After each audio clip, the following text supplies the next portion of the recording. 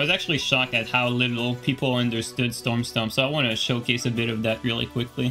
Like, people legitimately don't know how to play with it and against it, so I at least want to get that out of the way. There's also a few things that I want to actually test, including the Baldishin's Blessing, because since the poise damage has been buffed across the board, I don't think anyone checked like how much this affected Baldishin, because before the patch, the only thing that could stun Baldishin's Blessing or Radiant Baldishin was pretty much a Colossal. So right now, I'm assuming there's probably a lot more things that can stun it. What do you think is the best Ash of War for Knight Rider Glaive? Flame Strike, easy. Flame Strike, easy, man.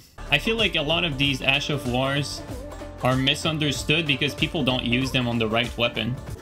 Let's start with this. So people are using Storm Stomp wrong, because you're not supposed to just use Storm Stomp by constantly spamming it. You're supposed to use it on reaction. And Kermit, could you grab a small weapon? Anything that does not have hyper armor. I'll actually just Storm Stomp it. Alright, so just R1 me. So that's why Storm Stomp is strong. It's because you can activate hyper armor on reaction, and then you can then punish people on reaction with a Storm Stomp. That's why it's so strong. All right, now Kermit, can you grab an hyper armor weapon? All right, now you react to my Storm Stomp. I'll Storm Stomp and you just R1 and you'll probably go through it. I mean, you will go through it. Look at that. So he won the trade. Like right now we don't have he doesn't have a weapon that's equipped for damage, but he pretty much wins the trade. Alright, Kermit, now though, I want you to R1 me, and I'll reaction Storm Stomp your R1. So that's one thing though. It's like Storm Stomp, even against hyper armor, even against hyper armor stuff, can still be used after hyper armor. Now try to do 2 R1s in a row, Kermit. 2 R1s in a row. Alright. Okay. Try again. So that's the thing though, like if you time it properly, like if you pay attention, even Storm Stomp can counter hyper armor weapons. Okay, so aside from that, people are saying block and then guard counter. So Kermit, could you grab like a shield and a weapon? Or actually, I'll grab a shield and a weapon. You have Storm Stomp. I'll grab a shield. I'll grab a shield and let's just say a dagger. So Storm Stomp me and I'll just block it and then guard counter. Try attacking after you Storm Stomp. So even if that traded there, let's try to use this here. Oh, that's even slower. Let's try a straight sword. So even then, that's a trade, interestingly enough. Let's try this. I'm gonna be honest, I did not even think that would be a trade. My argument was going to be that even in the case of Storm Stomp getting blocked, the moment I decide to R1, he can still Storm Stomp on reaction. So it doesn't really matter if you can block it or not, because the whole point of using Storm Stomp and why it's actually so strong is not because you use it from neutral. It's because you can use it on only on reaction. So you can just avoid using Storm Stomp for no reason and only use it on reaction.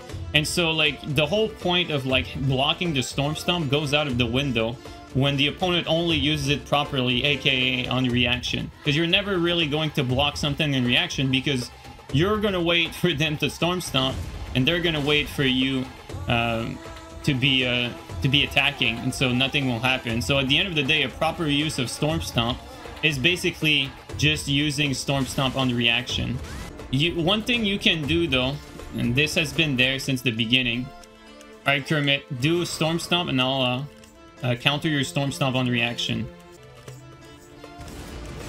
So since the very beginning, a counter to Storm Stomp has been Storm Stomp. So if you can just Storm Stomp a Storm Stomp on reaction, and yeah, that's probably one of the more like reliable counter here. Okay, other than that, what you can do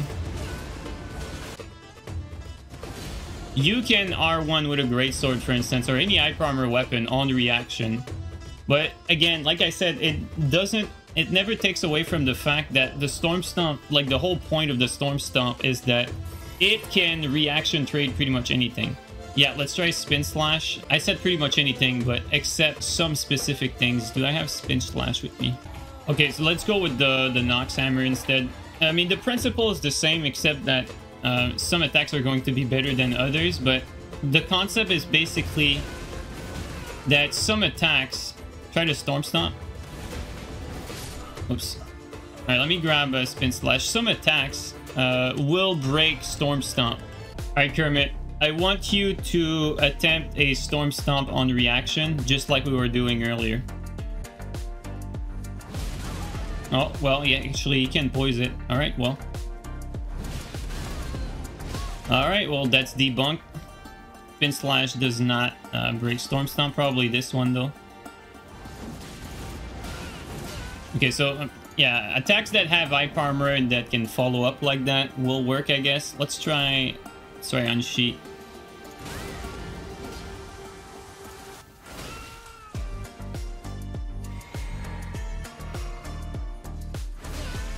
So Unsheet will actually break it.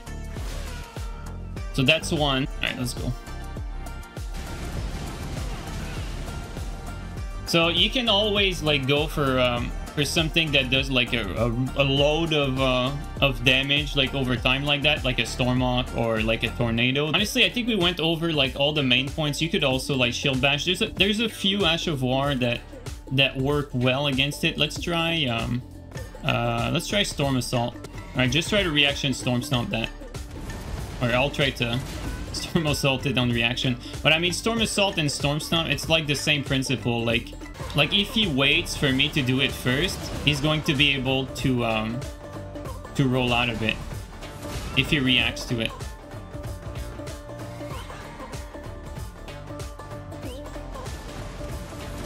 Like that. That's a good example. So again, guys, it's not really like bulletproof solutions. There's a few ways you can go about it, but one of the most reliable way to go against it is to just reaction Storm Stomp the Storm Stomp. And another good way to go about it, like something that I probably don't have the right weapon for it, but if you have a weapon that has very fast recovery, like something like this, for instance, like a Trusting Sword or something that has very low recovery, the play is also to just, you can actually attack from neutral into another Ash of War. So like here you could do R1 into Endure. Let's try it actually. Let's showcase it. All right, Kremit, just use Storm Stomp on reaction. I'll basically just R1 and then Ash of War. So see here, like I didn't roll fast enough here, but you could probably go about like perfect blocking a Storm Stomp to punish it. But at the end of the day, a Storm Stomp used well is a Storm Stomp that's used on reaction. And so when it comes to that, you basically want an option that either has low recovery enough to be able to do an Ash of War afterward, like what we did with the Trusting Sword there. You want something that will break the Storm Stomp like plain straight up, like Unsheet here does that. Something that has hyper armor can work, but it's still dangerous. Like people are saying like, oh, just block it or just use an hyper armor weapon. They're kind of like missing the whole point of like how these things play. Let's try actually Club, because I don't know if Club hyper armor yeah, so I don't think it really matters what hyper armor weapon you're using. You'd pretty much need something that has like continuous hyper armor like that. Something that has continuous hyper armor would be a good way to approach it. But again, guys, it's not a bulletproof solution, because if the Storm Stomp is smart, they'd really only be using when, let's say, you're going for like a running attack, or they're really looking for one specific attack that you're throwing out there for them, and that's when they throw it out. And that's when it becomes problematic, because they just force trades. They force trades on reaction, because you can't you cannot like avoid forcing trade when your opponent can just press one button on reaction like that. It's like, it's just as easy as rolling something. That's the problem here.